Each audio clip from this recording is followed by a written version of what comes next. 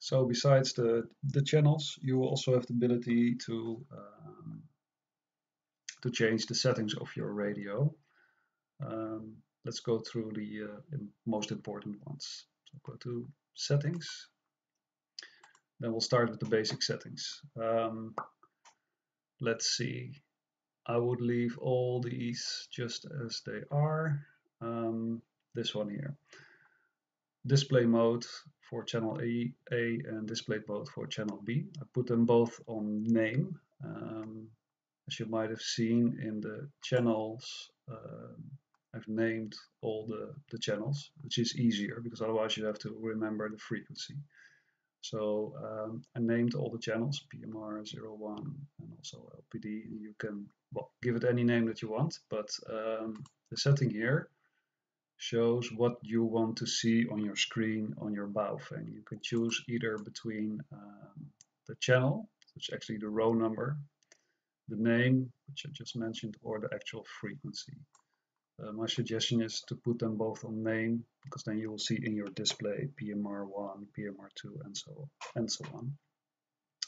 The color of your display, it's all not that important. And here we have a pretty important one, or actually a pretty annoying one, the Roger beep.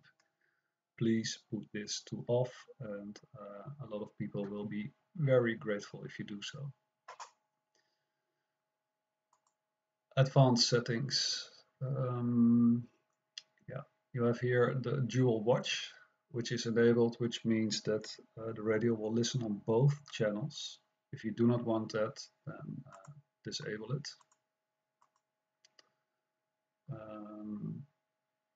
Don't know why it's not clicking.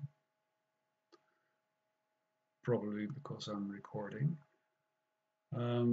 This you can all leave untouched.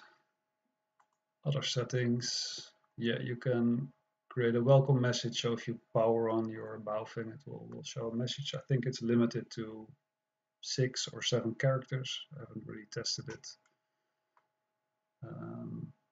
For the rest, I will leave it alone. The work mode.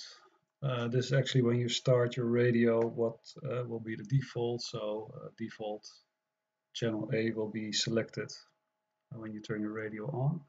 Whether you want to turn your radio on in channel or frequency mode, I would suggest channel, because we named all the channels and that's fine. If you put it in frequency mode, you will have to manually enter the frequency yourself, which can be done, of course, but it's not preferable.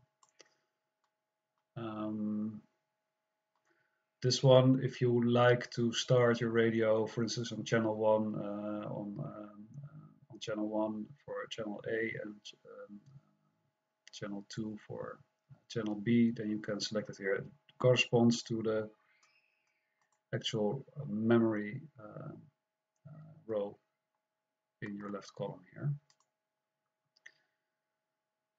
Leave this untouched. Blah, blah. So the rest, yeah, well, change them only if you know what you're doing.